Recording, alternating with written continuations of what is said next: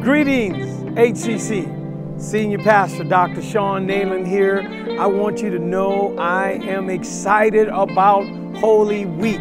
Our next big event is Thursday, Monday, Thursday. What does that mean? We're going to wash each other's feet. We're going to share communion together. We're going to do what Jesus told us to do. Serve one another. Even as he has done it for his disciples, he told them, do the same for one another. And so all of my leaders, all of our church, come on out. Now I need to tell you about Here Comes the Bride.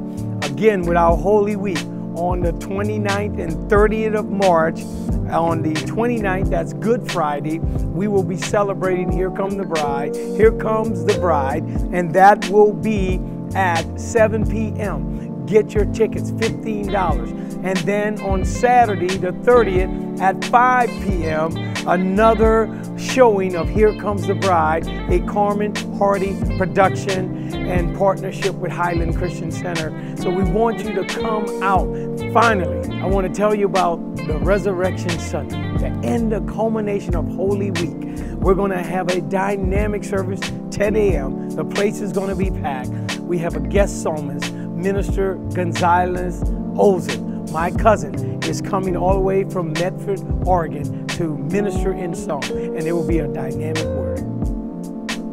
Listen, I want to thank you for your outstanding giving and how you support Highland Christian Center. I was talking to our finance team, and I realized one thing, and it does match our statistics, that only 5 to 8% actually tithe and give an offering that's substantial to the church. Can I encourage you today to do the right thing for God and give according to the blessings that God has given you? The tithe, remember, is just the 10%. It is just the beginning, the foundation, what God has set as a principle of giving. No, we're not under the law and all of those things, but I'm here to encourage you. If you can commit to Highland Christian Center and giving 10% of your income.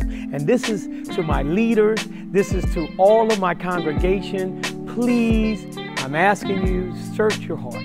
Look and do and give as the Lord directs you. Lay aside that gift every week. And we thank you for the great ministry that you're supporting at Highland Christian Center. God bless you.